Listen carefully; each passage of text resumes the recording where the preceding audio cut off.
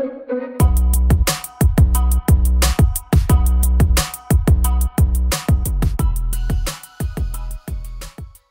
going on, everyone? I hope this video finds you well. My name is Jonathan Riddell, and today we're going to talk about the ensembles of statistical mechanics, and when and why we would use them in any given context. Although we talk about these ensembles all the time on the channel, it might be helpful to have a summary of them in one video.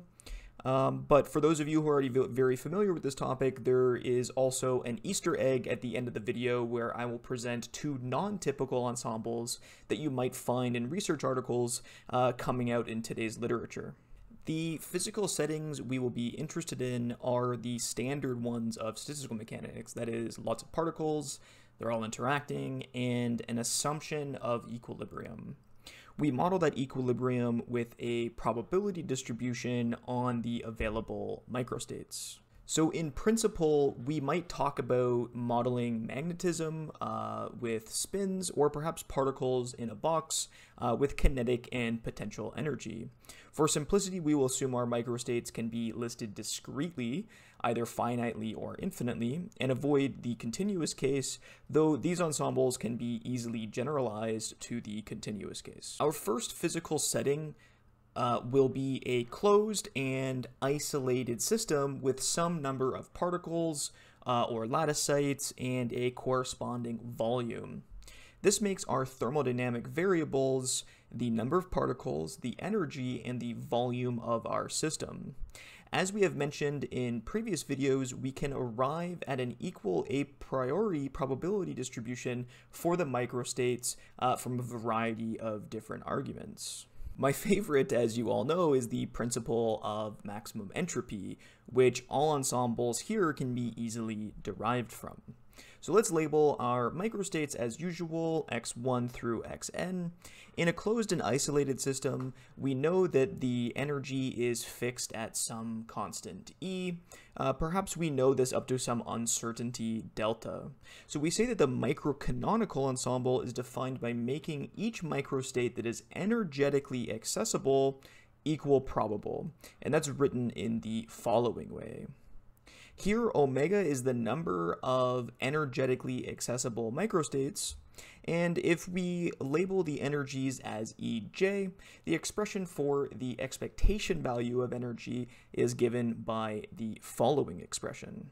Using the Gibbs entropy formula as seen here, we see that we get the Boltzmann entropy back for the entropy of our microcanonical ensemble. We can then proceed to use our thermodynamic relations in terms of energy and entropy to calculate other quantities like specific heat or temperature. For example, we can express the inverse temperature beta as a derivative with respect to the Boltzmann entropy in terms of the energy itself. Calculations in the microcanonical ensemble are usually looked at, and indeed are, significantly harder than other ensembles. So let's move on to something a little easier to work with analytically. Our next physical context will be a system connected to a heat bath where it can exchange energy between the bath and itself, but not particles. In this context, we use the canonical ensemble where we give probabilistic weights to the microstates in the following way. Z here is called the partition function, and as we have seen in the past, it is really the key thing that we want to compute to complete problems in statistical mechanics. Beta, as you have probably guessed it, is the inverse temperature. If you want to see this particular ensemble in action, check out my video deriving the ideal gas law. The definition for the partition function z comes from the fact that we want all probabilities to sum to 1, so we define the partition function in the following way. Since our system can exchange energy with the heat bath, energy is no longer completely constant, and instead we will have some variation or fluctuations in the energy. So our new thermodynamic variables will be the particle number, the inverse temperature beta, and the volume. We can express the average energy of our system as the following expression. This can be re-expressed in terms of the partition function in this little neat formula here. And if we appeal to the Gibbs entropy again and type in our probabilities, we arrive at a nice relationship between the partition function and energy and the entropy. From thermodynamics, we can identify the expression on the left-hand side, minus kBt natural log of the partition function, as the Helmholtz free energy. This then gives us a way to relate the partition function through the free energy in terms of other thermodynamic variables. For example, we can compute the pressure with the following expression. We found this expression by just reading off the standard definition from the free energy, which is this formula here. Pressure is equal to the negative derivative of the free energy with respect to changes in the volume. The next scenario is really similar. What if instead of only being able to exchange energy with the heat bath, what if we could also exchange particles? This leads us to the grand canonical ensemble. Our new thermodynamic variables then are mu for the chemical potential, beta, and V. To each microstate now, we associate some particle number, Nj. We then assume our system has an average number of particles, but there are some fluctuations or variations in that number as time goes on. From here, we get the probability distribution as written here in terms of the energies and the particle numbers. Q here is called the grand partition function, and it's defined similarly to the regular partition function.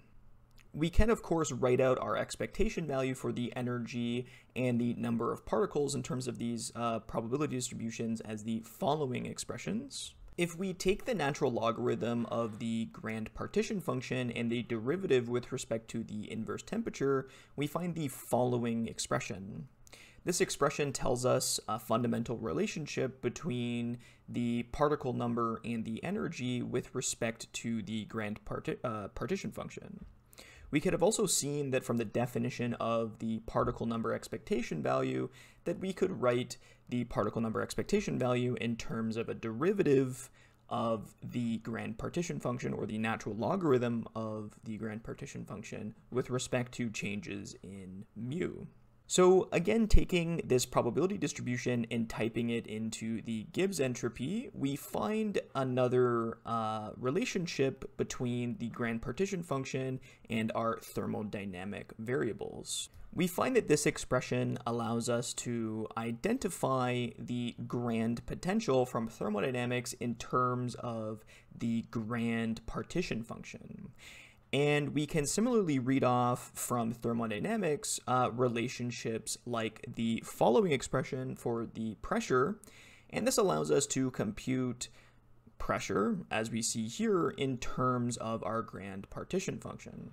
So now that we've covered the basics, let's cover two ensembles that would be common to see in a scientific article. First, the generalized Gibbs ensemble. For this one, let's imagine an isolated system governed by some Hamiltonian H. Up until now, we have been ambiguous with whether or not the dynamics are classical or quantum mechanical. But for this example, let's specifically appeal to the Heisenberg equation, where we assume that the observable does not have any explicit time dependence. Now suppose we have a set of observables I with superscript j with the property that they commute with the Hamiltonian. This means that they are integrals of motion, or namely, assuming that we start in some pure state psi, the integrals of motion have expectation values that are time independent. If we wait long enough, we might expect that the system will equilibrate to something that looks like statistical mechanics. If that's true, we would need our ensemble to obey the expectation values given by our initial conditions for the integrals of motion, since they are unchanging. This is where the generalized Gibbs ensemble comes into play. So from here, I'm going to assume that you know the density matrix formalism of quantum mechanics for ease of notation and presentation. If this is unfamiliar to you, check out my video crash course in density matrices, link in the description. If my system reaches equilibrium, we know that the equilibrium state will need identical energy to our initial state, so it must obey the following equation, where we have called the equilibrium state rho subscript e. But this isn't the only integral of motion. That is, energy is not the only thing conserved in our system. We know that our equilibrium state must also obey the following expectation values.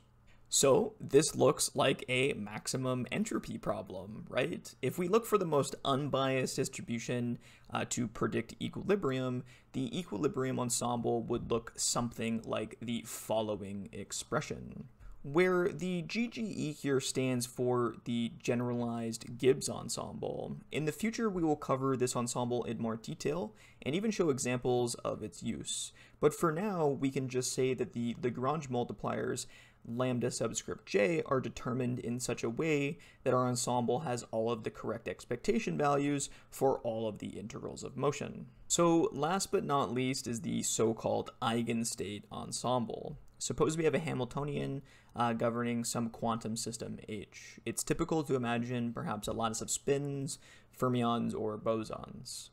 Then we write the eigenstates of the Hamiltonian in the following way. The eigenstate ensemble is written as the outer product of some energy eigenket with itself. So this is definitely a pure state, so why call it an ensemble?